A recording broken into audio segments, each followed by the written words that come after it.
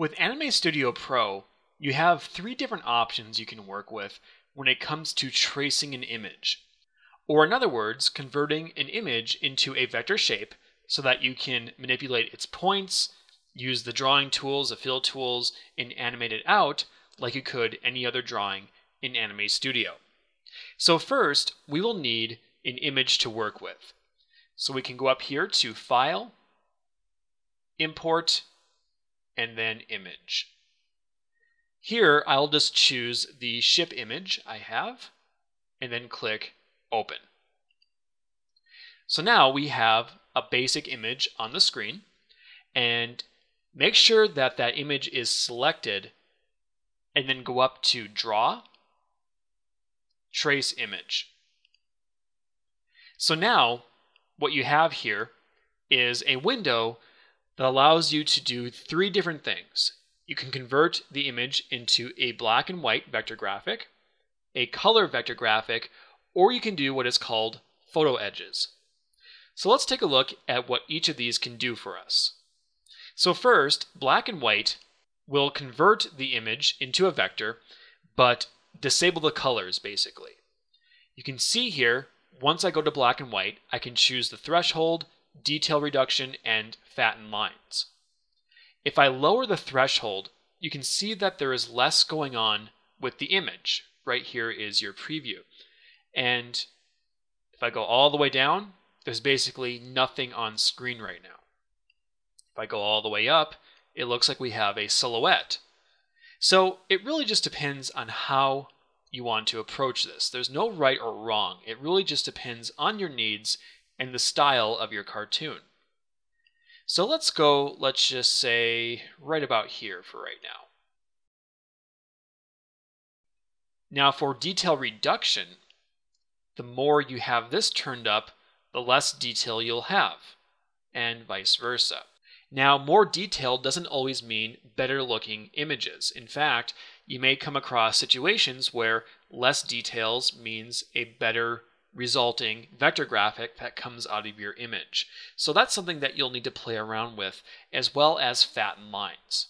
You can see fattening the lines can really basically increase the outlines that your image has when converting it into a vector graphic. So once you're done, you can click OK, and you can see now that the image has been converted. Now from here, you could take, for instance, your Transform Points tool. You come in here and you could manipulate the points, basically do whatever you want with this.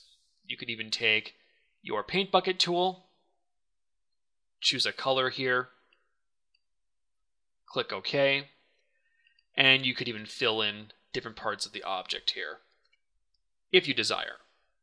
So that's what black and white can do. So let's remove this vector shape from the layers panel. You can see that it retains the image, it just hides it. So if something doesn't go right, you can always remove the traced vector layer and then bring back your image and try it again.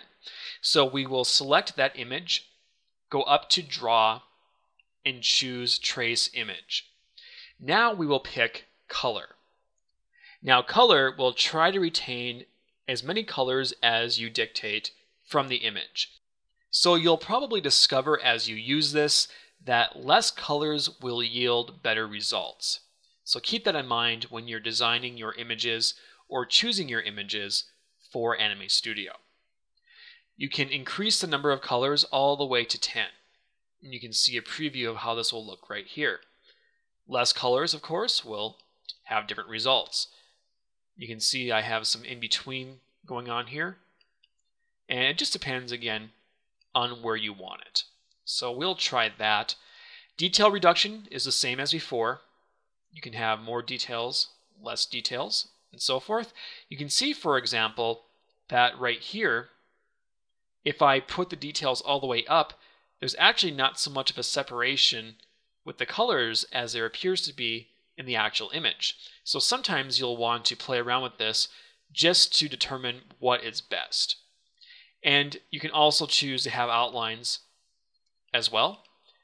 And once you've selected your options, you click OK, and you can see now it has been converted.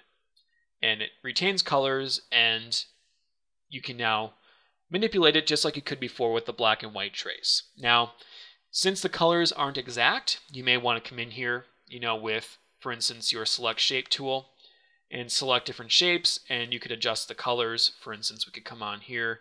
Maybe the blue needs to be darker or more vibrant. You can click OK, and you could go in and adjust all that stuff, and you could connect points and form your lines if they're not all the way connected, and just basically manipulate it and get it up to par with how you want it for your animation. So finally, there is the last option, which is photo edges. And photo edges, as you can see here, just kind of creates more of a stylized look for your image. Right now it looks white with basically edges or photo edges.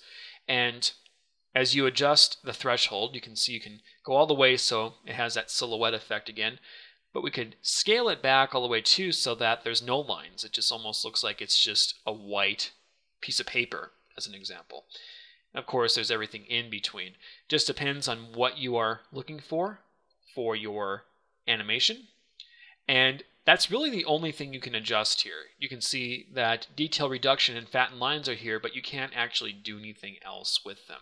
So once you have adjusted your threshold, you can click OK, and you can see now what this looks like. Again, it's a little bit more abstract, it looks a little bit more stylized, and it's just one more option you have when it comes to tracing your images. With this option, you'll probably want to go in thinking that you're going to then color everything in yourself, sort of like black and white.